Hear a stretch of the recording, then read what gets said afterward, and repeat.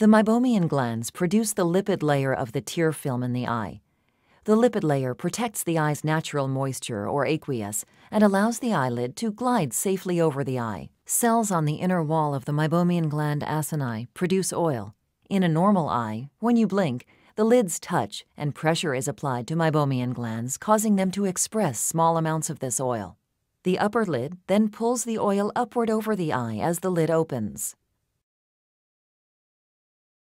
When the gland becomes blocked, there is not enough oil to coat the tear film, and the aqueous evaporates rapidly. Without adequate lubrication between them, the eyelids and cornea can abrade each other, causing inflammation and cell damage to the lid wiper and cornea. Simply removing meibomian gland blockage isn't enough. The acini may not start producing oil again until the accumulation of dead cells within them are flushed. Doctors now have the ability to assess meibomian gland dysfunction with a Meibomian Gland Evaluator, or MGE. The MGE exerts pressure consistent with a deliberate blink, allowing evaluation of gland secretions in 3 regions of the eyelid. Using the MGE, secretions for 5 glands in each region are scored on a scale of 0 to 3. 0, no secretions. 1, inspissated secretions. 2, cloudy secretions. Or 3, the normal state of clear secretions.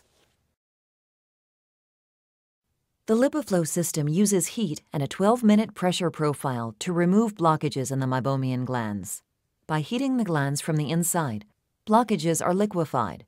Gentle pressure is applied from outside the lid from the base of the gland to the gland opening, removing blockage and flushing dead cells from the gland.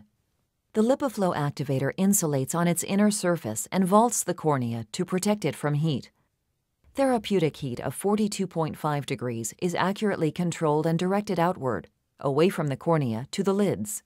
The device never lets the cornea exceed a safe 39.5 degrees, unlike chemical heat packs that have been shown to overheat. Also, unlike manual lid massage. Lipiflow safely applies pressure to the lids, not to the cornea or the globe.